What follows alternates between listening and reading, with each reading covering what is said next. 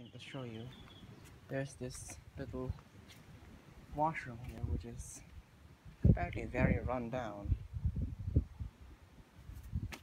Let's see, the light over there is falling down, as you can see. Let's see if it even works. Nope. Not there. And there's also that weird thing, I don't know what that is.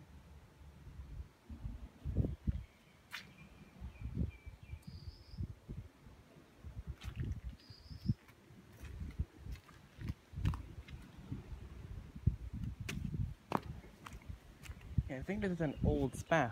They opened a new spa. So this got abandoned, I guess. Yeah, all these lights and stuff are...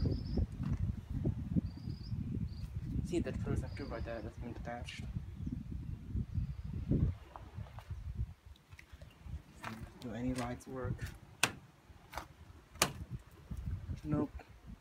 This plate has apparently been unwired. By the way, there's this beer bottle here. It's interesting. Wonder why someone would leave their beer there. And yeah, here we've got what apparently used to be another one of these. So yeah, sink there, which is unhooked. So yeah, just thought this was an interesting thing to show you. There was a sign a while ago that said this was a spa, but yeah. Apparently this just fell at some point, and this looks like and this one looks like it's gonna be next.